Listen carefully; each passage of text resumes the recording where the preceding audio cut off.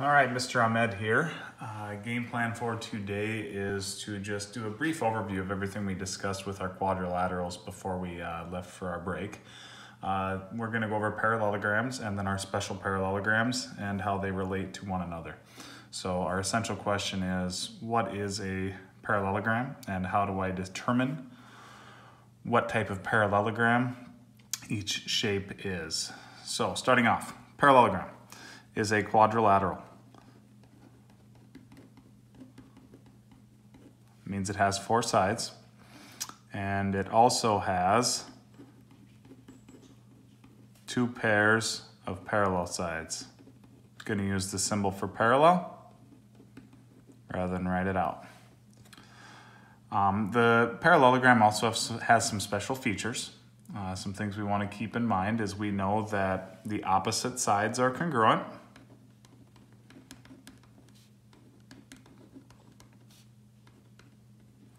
The opposite angles are congruent.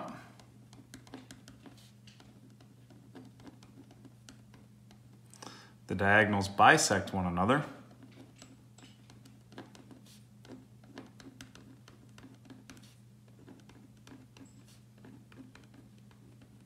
And finally, the consecutive angles are supplementary. So, I'm going to draw this out in some diagrams. The opposite sides congruent means that they are across from each other. We'll indicate that with tick marks. The opposite angles we'll also mark with tick marks. They're congruent. The diagonals go from corner to corner. The first diagonal in this case is longer than the second one. They are not the same length. So when I divide them up, we have four segments. Two pairs are congruent. And finally, the consecutive angles share a side. So I'm going to call this one X. The opposite angle is also X because they're congruent. And we also have a Y and a Y. In this case, X plus Y has to equal 180 degrees because the consecutive ones, the one that share a side, they're supplementary. And that kind of covers our basic parallelogram. From here, we're going to go over our special parallelograms. The first one is a rectangle.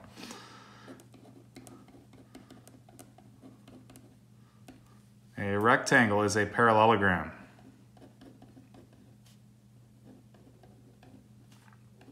With four right angles.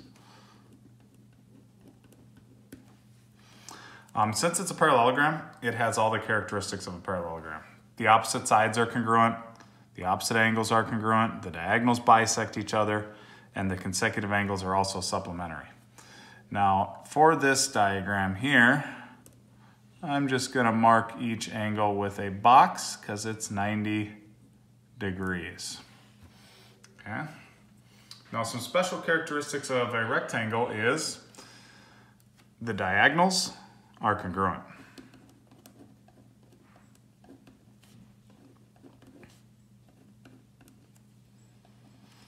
So, I'm going to draw this one a little bit bigger. The distance from A to C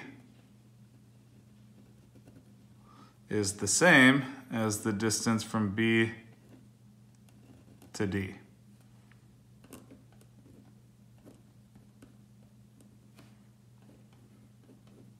And since it's also a parallelogram, these diagonals are also bisected. So all four of these little segments would have the same length. And that's really the only extra characteristic we have for a rectangle. Next step is a rhombus. It's also a parallelogram.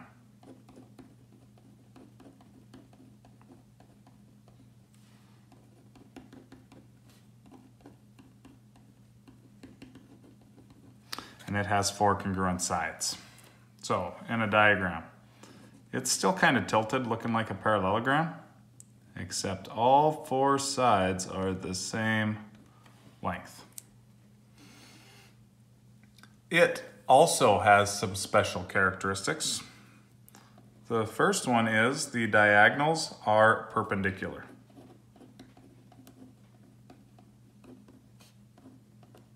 Going to use the symbol for perpendicular or upside down T. So, in our diagram with a rhombus, the diagonals intersect at a right angle because they are perpendicular. So that's 90 degrees. With our right angle, we'll also have right triangles. So you might have to use Pythagorean's theorem to find some missing pieces. Finally, the diagonals also bisect the angles.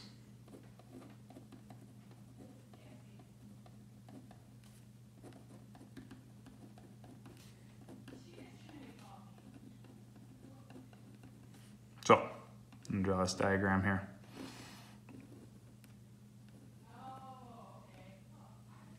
I know that one doesn't quite look like a rhombus, but I'm going to mark it with 4 congruent sides.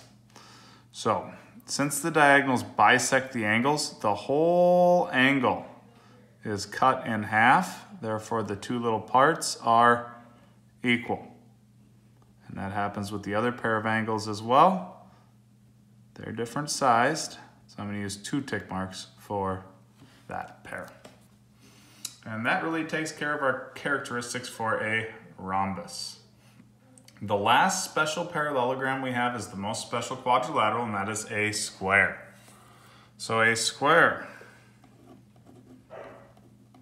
is also a parallelogram with 4 right angles and 4 congruent sides. So, drawing it off, 4 right angles, that makes it a rectangle. 4 congruent sides also makes it a rhombus. Therefore, a square has all the characteristics of the rhombus, the rectangle, and the parallelogram. Finally, the last thing I want to leave you with is just a brief little flow chart so we can understand these characteristics. So for our flow chart, up at the very top is the most basic quadrilateral, just a quadrilateral. It has 4 sides. Going down, we then have parallelograms.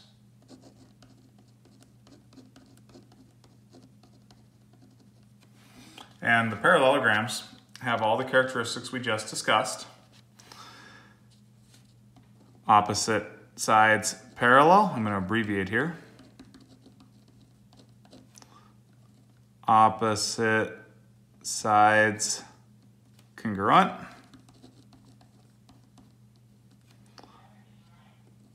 Opposite angles are congruent. The diagonals bisect.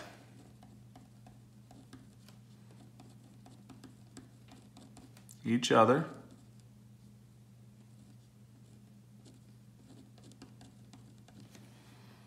And the consecutive angles are supplementary.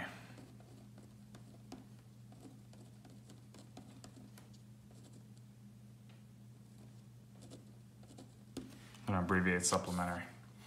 So, that's the parallelogram. Now, in our parallelograms, we also have rectangles. And the rectangles, diagonals are congruent.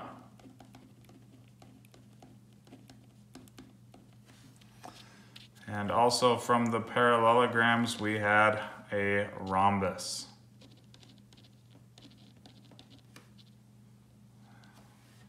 The rhombus had 4 congruent sides. The diagonals are perpendicular, and the diagonals bisect the angles.